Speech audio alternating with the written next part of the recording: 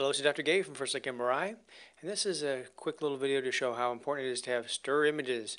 Some places I read for don't have stirs, just T1 and T2s, and now I realize that stirs are pretty important. So this is an example. A patient had pain in the back for a few months, no history of prior injury, just back pain, and on the T2s here, things look pretty doggone good. I would not call much at all here. So we put up our T1 weighted images just to make totally sure not missing a small disc herniation or something subtle.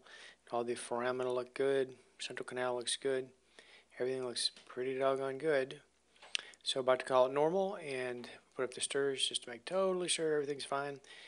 And on the stirs, we do see that they have some bright signal right here, catches the eye. So they don't have a pars defect down here, but there's a stress reaction or non-displaced pars fracture back over here, a little bit of edema in that transverse process right there on the left.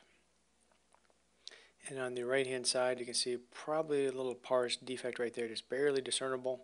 So I think there's a fracture, a non-displaced pars fracture or stress fracture on the right with edema going into the transverse process. You can see a little bit of edema in the subcutaneous soft tissues as well, but again, this is super easy to jog right past, and without those stirs I would have gone down in flames. Anyway, thank you very much.